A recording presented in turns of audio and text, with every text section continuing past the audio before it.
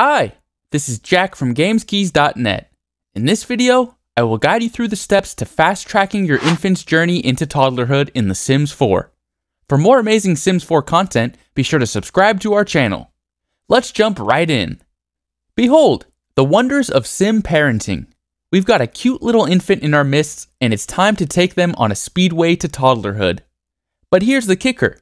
We're about to pull off some Sims magic using cheats.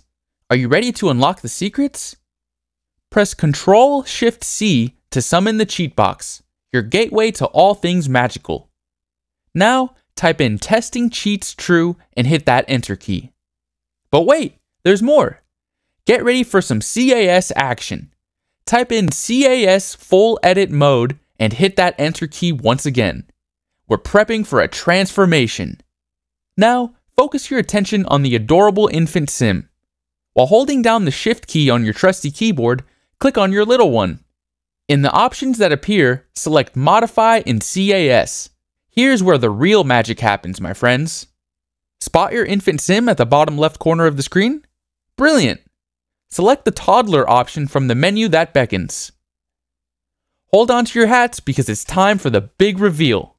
Click OK and watch in awe as your infant transforms right before your eyes into a bouncing toddler.